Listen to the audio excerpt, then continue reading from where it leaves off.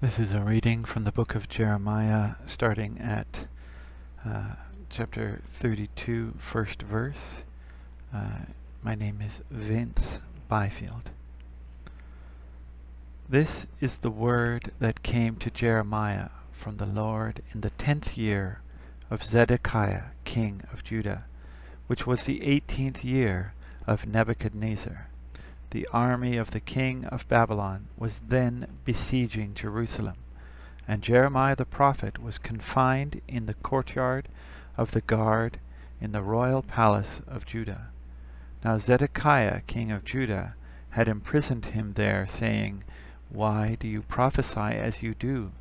You say, 'This is what the Lord says, I am about to give this city into the hands of the king of Babylon, and he will capture it.'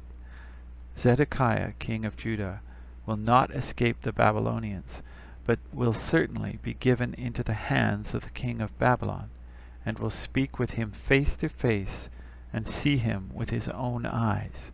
He will take Zedekiah to Babylon, where he will remain until I deal with him, declares the Lord. If you fight against the Babylonians, you will not succeed." Jeremiah said, "The word of the Lord came to me. Hanamel, son of Shalem, your uncle, is going to come to you and say, 'Buy my field at Anathoth, because as nearest relative it is your right and duty to buy it.'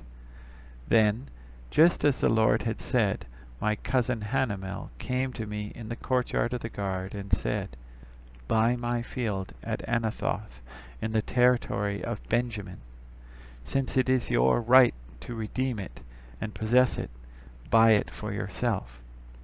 I knew that this was the word of the Lord, so I bought the field at Anathoth from my cousin Hanamel, and weighed out for him 17 shekels of silver. I signed and sealed the deed, had it witnessed, and weighed out the silver on the scales. I took the deed of purchase, the sealed copy containing the terms and conditions, as well as the unsealed copy, and I gave this deed to Baruch, son of Neriah, the son of Maaseiah, in the presence of my cousin Hanamel, and of the witnesses who had signed the deed, and of all the Jews sitting in the courtyard of the guard. In their presence I gave Baruch these instructions. 'This is what the Lord Almighty, the God of Israel, says. Take these documents, both the sealed and unsealed copies of the deed of purchase, and put them in a clay jar, so they will last a long time. For this is what the Lord Almighty, the God of Israel, says. Houses, fields, and vineyards will again be bought in this land.' After I had given the deed of purchase to Baruch, son of Neriah, I prayed to the Lord, 'Ah, sovereign Lord, you have made the heavens and the earth by your great power and outstretched arm. Nothing is too hard for you. You show love to thousands, punishment for the parents' sins into the laps of their children after them. Great and mighty God, whose name is the Lord Almighty, great are your purposes and mighty are your deeds. Your eyes are open to the ways of all mankind. You reward each person according to their conduct and as their deeds deserve. You performed signs and wonders in Egypt, and have continued them to this day in Israel and among all mankind, and have gained the renown that is still yours. You brought your people, Israel, out of Egypt with signs and wonders by a mighty hand and an outstretched arm, and with great terror.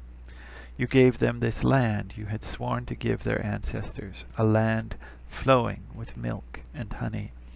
They came in and took possession of it, but they did not obey you or follow your law. They did not do what you had commanded them to do. So you brought all this disaster on them. See how the siege ramps are built up to take the city? Because of the sword, famine, and plague, the city will be given into the hands of the Babylonians who are attacking it. What you said has happened, as you now see. And though the city will be given into the hands of the Babylonians, You, sovereign Lord, say to me, buy the field with silver, and have the transaction witnessed. Then the word of the Lord came to Jeremiah.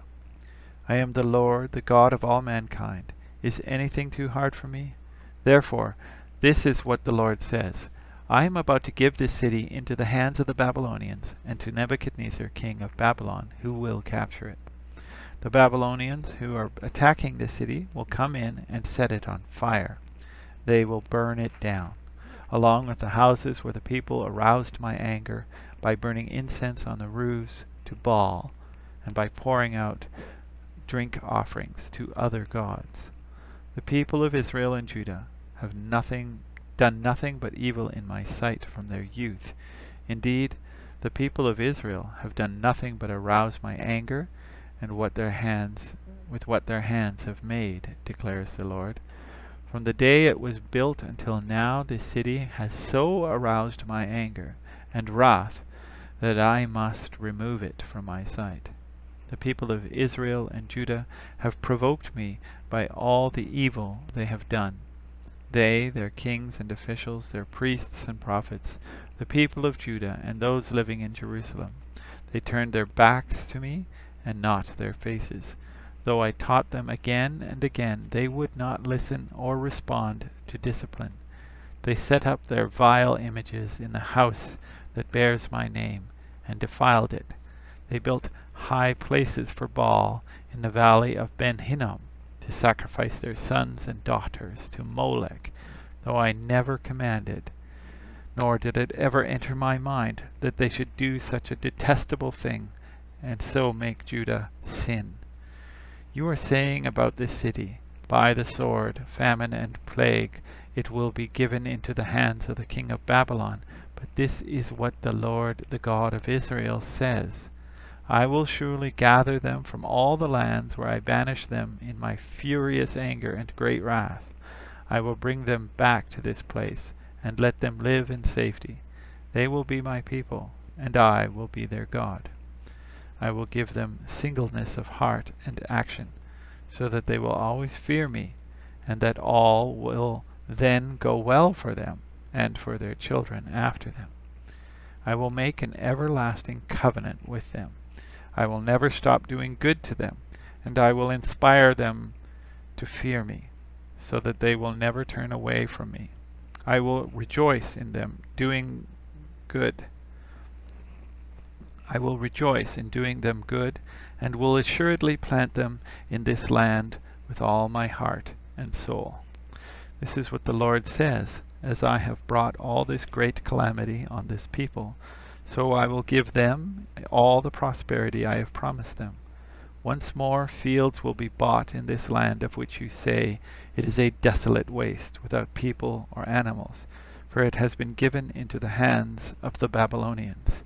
Fields will be bought for silver, and deeds will be signed, sealed, and witnessed in the territory of Benjamin, in the villages around Jerusalem, in the towns of Judah, and in the towns of the hill country, of the western foothills, and of the Negev, because I will restore their fortunes, declares the Lord.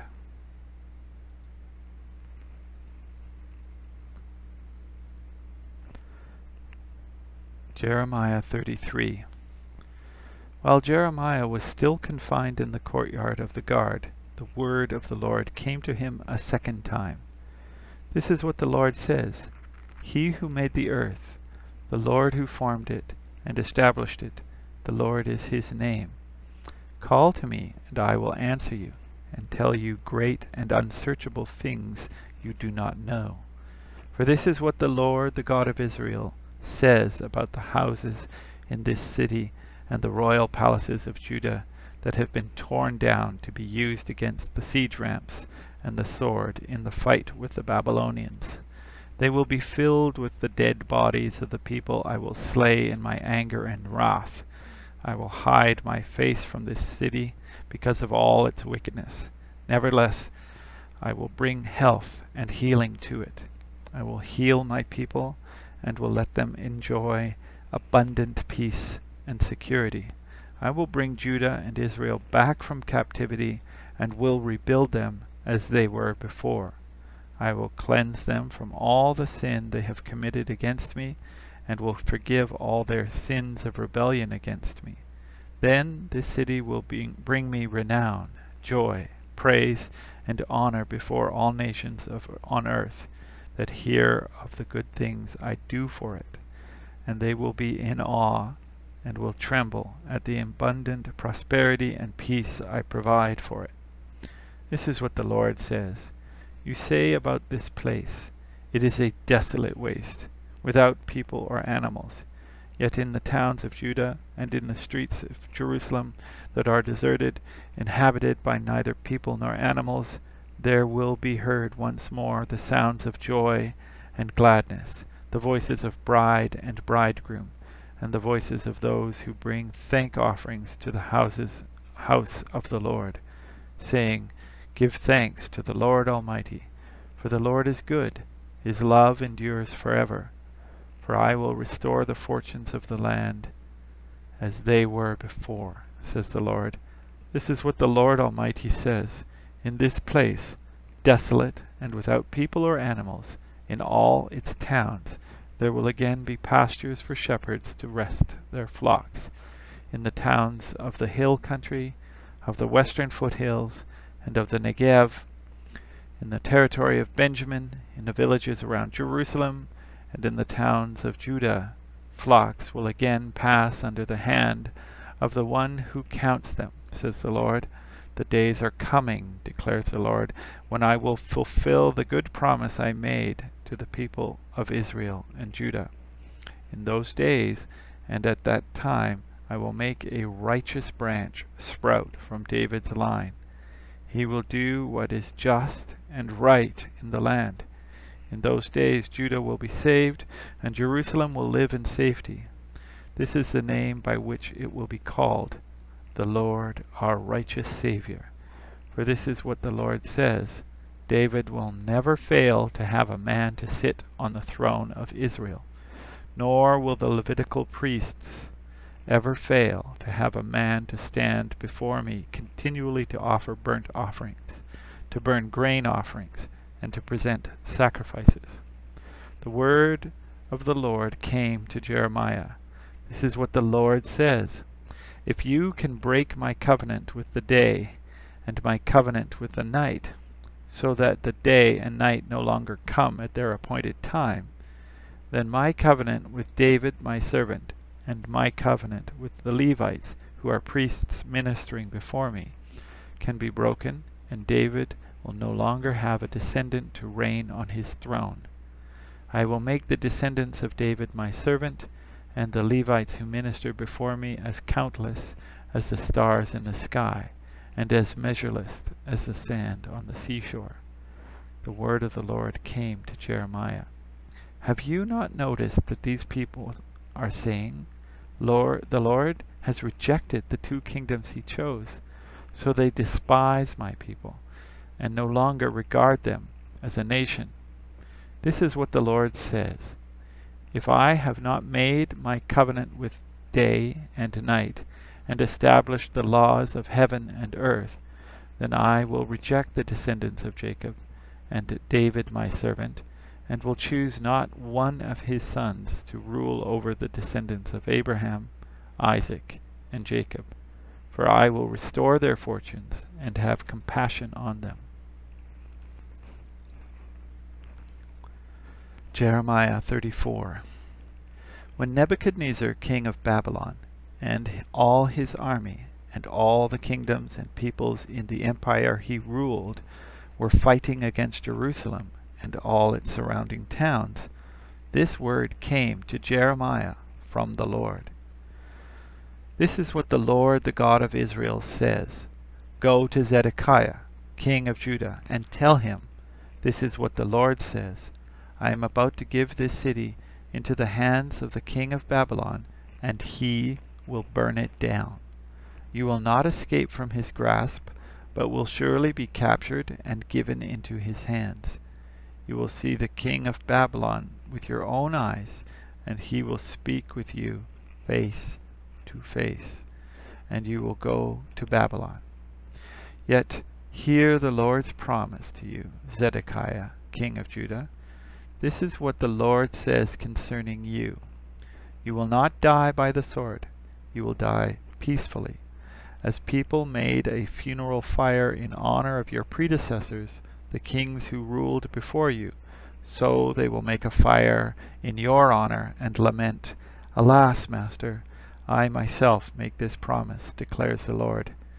Then Jeremiah the prophet told all this to Zedekiah, king of Judah, in Jerusalem, while the army of the king of Babylon was fighting against Jerusalem and the other cities of Judah that were still holding out, Lachish and Azekah.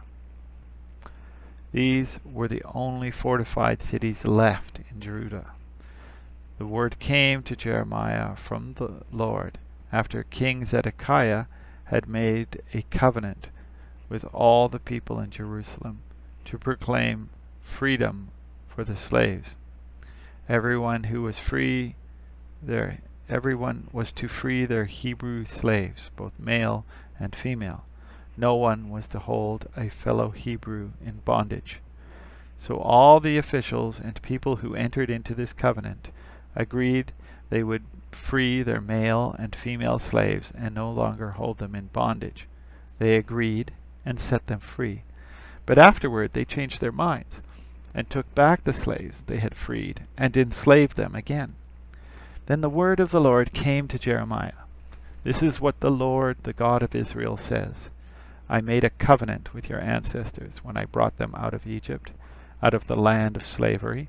I said, every 7th year, each of you must free any fellow Hebrews who have sold themselves to you. After they have served you 6 years, you must let them go free. Your ancestors, however, did not listen to me or pay attention to me. Recently you repented and did what is right in my sight. Each of you proclaimed freedom to your own people. You even made a covenant before me in the house that bears my name. But now you have turned around and profaned my name. Each of you has taken back the male and female slaves you had set free to go where they wished. You have forced them to become your slaves again. Therefore this is what the Lord says, you have not obeyed me. You have not proclaimed your freedom to your own people. So I now proclaim freedom for you, declares the Lord, freedom to fall by the sword, plague, and famine. I will make you abhorrent to all the kingdoms of the earth. Those who have violated my covenant and have not fulfilled the terms of the covenant they made before me, I will treat like the calf they cut in two, and then walked between its pieces. The leaders of Judah and Jerusalem, the court officials, the priests, and all the people of the land who walked between the pieces of the calf, I will deliver into the hands of their enemies who want to kill them. Their dead bodies will become food for the birds and wild animals. I will deliver Zedekiah, king of Judah, and his officials into the hands of their enemies who want to kill them, to the army of the king of Babylon, which has withdrawn from you. I am going to give the order, declares the Lord, and I will bring them back to this city. They will fight against it, take it, and burn it down, and I will lay waste the towns of Judah so no one can live there. That's the end of the reading for today, August 21st, 2017. Thank you for listening. My name is Vince Byfield. Good day.